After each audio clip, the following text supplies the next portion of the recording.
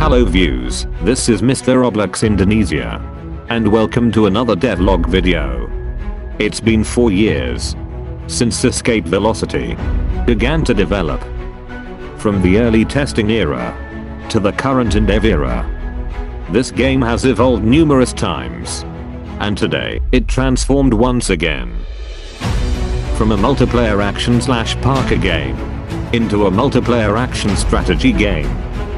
Soon we are going to add the virtual economy, the building system, and, of course, the class system.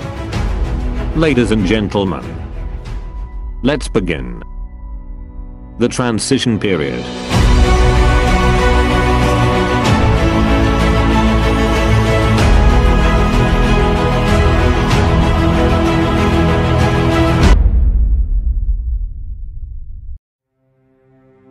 Today's transition period was not crazy. Honestly, it was just a one-day development because of how tight the schedules are. But don't worry, I added new piece of content to the game. Even though it's quite simple, yet exhausting piece of content. And the content is an option menu.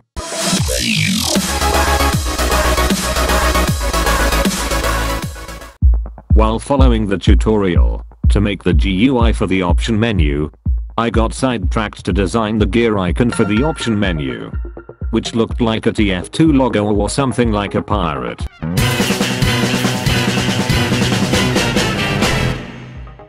After laying out what the option menu will look like, I plan to add 3 options that the player will choose from. Changing the perspective between first person and third person, muting the music, and finally stopping the player from playing the game if they don't want to play. For the first one, changing the perspective, I really thought it was going to be easy, but it took me 3 hours just to make it work like magic. While it kept breaking, I had a brilliant idea of how it was going to work. So, for the logic, it is something like this. When the button is pressed, it will turn a bool value into a false or true state. Then, if it is a false or true state, it will wait until the intermission ends.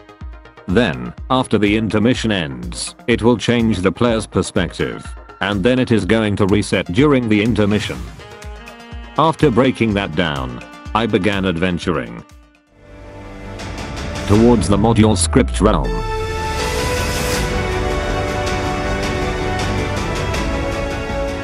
And the far lands of remote events that took almost 2 hours in there.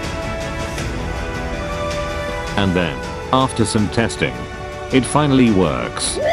I started adding the function that allowed the player to change its perspective.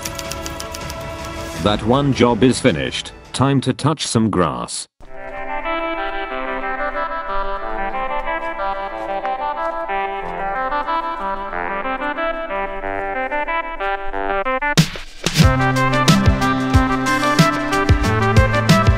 Alright, viewers, it's time to move into the muting the music option. And for those old Escape Velocity players, the day has finally come. I will add the original soundtrack that I made in 2020 to the game. And for those who are new to the Escape Velocity development, for a preview, this was the original soundtrack.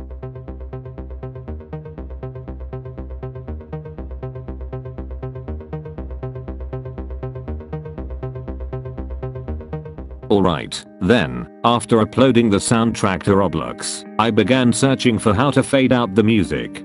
But it turns out no one was making it. So, I decided to make it. But first, let's preview the logical system of how the script is going to work. First, when the players join the game, or when the round is over, the soundtrack will slowly rise until it reaches the desired volume. Then, it will keep playing until the intermission is over. When the intermission is over, it will slowly fade out until the volume reaches 0. With the logic written down and the experience from the previous coding adventure, I began to make the local function for turning the volume up or down. At first, I was using the repeat until loop. but it caused a problem with the volume getting louder and louder.